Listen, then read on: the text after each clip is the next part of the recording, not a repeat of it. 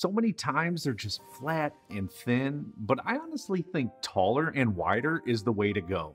This is how I make my strawberry shortcake.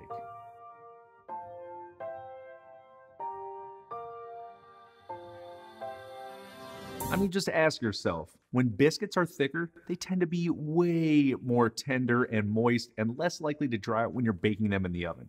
I'm going to show you a few techniques to make sure they stand up tall. We're going to try to incorporate as much delicious fresh strawberry flavor into these as possible. Sound good? Let's bake. We are going to kick this recipe off by making a simple syrup. So we're going to be adding 1 cup of sugar to a small size sauce pot, followed up with 1 cup of water.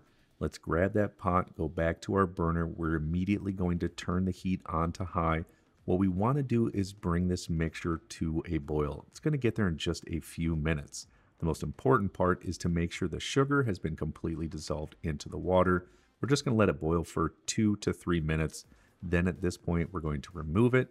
Heading back over to our countertop, I'm going to transfer this mixture to a bowl because I want to cool it down as quickly as possible. So just pop it in the refrigerator until cool, which is going to take about 30 minutes. This is great timing though, because we can prep up a lot of other stuff. I have 4 cups of fresh strawberries. Don't use frozen here. They just become way too mushy in this recipe. What I do want to do though is give them a quick rinse. So I'm sure you've seen this a million times and you even practiced it at home. Just run them under some cold water, run your hands through them. Then what we want to do is transfer them over to a strainer, get as much water off as possible, put them back in the bowl. Now we are heading back over to our countertop. What we need to do is remove the hull or that green stem. The way that I like to do it is by using a tomato shark. Great for coring tomatoes and also for hulling strawberries. You can, of course, just use a little paring knife. I just feel the tomato shark doesn't remove as much of that flesh, means more strawberries. Just run it off the top, pull it, perfect. Now what we want to do is quarter all of these strawberries. You can, of course, slice them in half. I like to use the small quarters. It's just a nicer way to present it, and smaller size, bite-sized pieces. We're next going to add about a 1/2 cup of those to a bowl, and we want to mash them using a hand masher. This is going to help release a lot of that delicious strawberry flavor. If a hand masher doesn't work, no problem. Just swap out for a fork, or you can use that from the very beginning. All we want to do is get it to this consistency. Perfect. Now add in the remaining sliced strawberries right into the mashed strawberries, and hopefully at this point your simple syrup is cool, because what we want to do is add in 3/4 cup. I always make extra simple syrup because guess what? It lasts over a month in the refrigerator covered, and it's so great on so many desserts. Just mix those strawberries and the juice right in with the simple syrup, and then set them to the side in the refrigerator until we're ready to use them up. Now, there are so many recipes out there that just call for adding sugar to the strawberries, and that's fine. But when you have a simple syrup and the sugar's already in liquid form, combined with the mashed strawberry, it's going to bring out so much more strawberry flavor. It's going to be that much better. All right, whipped cream time. In a stand mixer, or using electric hand beaters, or even your arm with a whisk and a bowl, we are going to add in 2 cups of ice cold heavy whipping cream. Make sure to get all that goodness in there. Next, we're only going to add in a 1/3 cup, which is different from my 1/2 cup in my usual homemade whipping cream. We're now going to add in a 1/2 teaspoon of vanilla. Fix the whisk attachment. I like to start by turning the speed on to medium. The reason I do that is so whipped cream isn't flying out of there. Once I see that it begins to stabilize a little bit, I'll crank the speed on to high. We're talking maybe 2 to 3 minutes until stiff peaks are formed. It's nice, it's fluffy, it's perfect. Let's pull it up. You can see it here. Excellent. At this point, what we want to do is remove that whisk attachment. Just get all the whipped cream off there into the bowl. Then set it in the refrigerator until we're ready to use it up. And if you want to chill out on the amount of sugar I use in the whipped cream, totally cool. Just cut it back to a 1/4 cup instead of a 1/3 cup. There is plenty of sweetness in those strawberries, all right? Next up, biscuits. In a medium-sized bowl, I've got 2 large eggs. What we want to do is use a whisk or even a fork to scramble them. That's all we need to do, is whisk these until scrambled. Now I'm going to add in 1 cup plus 2 tablespoons of ice cold buttermilk. I love using buttermilk. You can substitute for regular whole milk or even heavy cream. Once it is whisked completely together, what I'm going to do is grab a little 1-ounce ladle or 2 tablespoons and set it to the side in a separate bowl for something else. Just set this mixture to the side for now.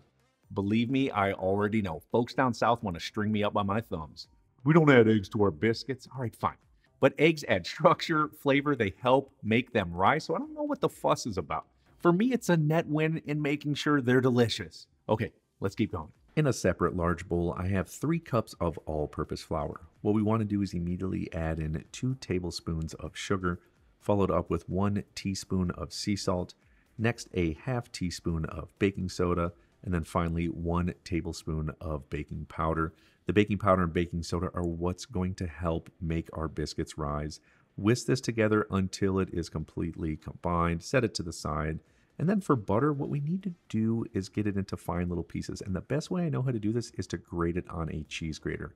I have 1 stick plus 1/4 cup stick, so 10 total ounces of ice cold unsalted butter. Grate it right on there. I like to do it, of course, on parchment paper, just like I do cheese.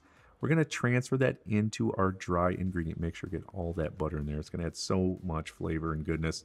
Then using a spatula, just completely combine all those ingredients. Now, at this point, what we want to do is make a well right in the center. So just use the back side of your hand, make that well, go grab that buttermilk and egg mixture, pour it right in the center.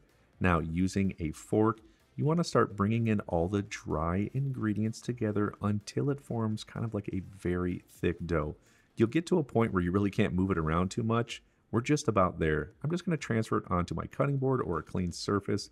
And what I do is sort of squeeze the ingredients together until they are combined. You don't want to knead it because the butter will heat up. Will sort of ruin our dough. This is perfect. Now at this point, grab a rolling pin and we want to roll it out until it's about 1 inch thick. Now if it begins to get a little sticky, just dust with a little coating of flour, no problem. Now using a 2-inch in diameter round cookie cutter, we are going to press down and remove that first biscuit. Let's have a look at it. You can see lots of layers there. This is perfect, nice and tall, excellent. We're just going to set it to the side and then re-roll out that dough. No problem. This is how we do it. Roll it back out to 1 inch, make another circle round cut in there.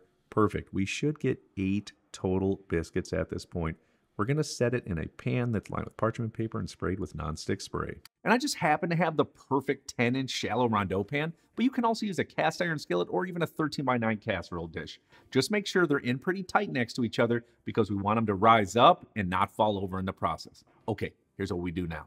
Remember those 2 tablespoons of eggs and buttermilk that we whisked together? Yep, we're going to brush the tops, going to help make them brown. Sprinkle on 2 tablespoons of turbinado, sugar in the raw or regular sugar right on top.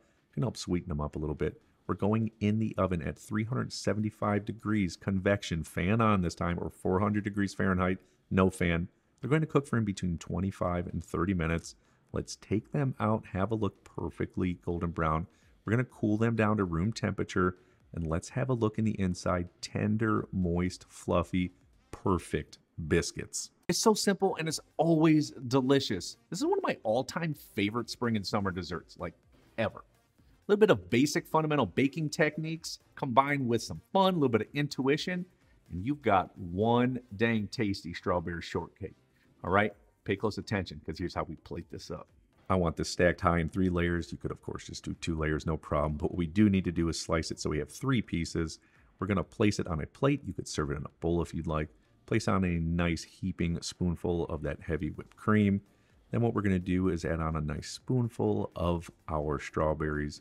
We put on that middle biscuit, and then we repeat the process over again. Whipped cream, lots of strawberries, and a little bit of that liquid. That stuff is gold. So, so good. Let it stay on there. No problem. Top it off with the top biscuit, a little bit more whipped cream, and then I've got some sliced strawberries. I show you how to do this in my lava cake video and a couple different ways to do it. Check that out if you want to see how I did this. And then I like to finish it off with a nice garnish of fresh mint. Nice little green there. And this part is optional, but give it a dusting of powdered sugar. It gives it a nice fresh look. Now the other option is there's plenty of that liquid left over with the strawberries. This stuff is so delicious. Pour it on top, pour it around, doesn't matter. Use it up. It's absolutely fantastic. Not only is it delicious, it's absolutely stunning. And if you love the combination with fruit and dessert, you have to try out my fresh berries and creme anglaise. It is so, so good. You won't even believe it. I'll see you on there.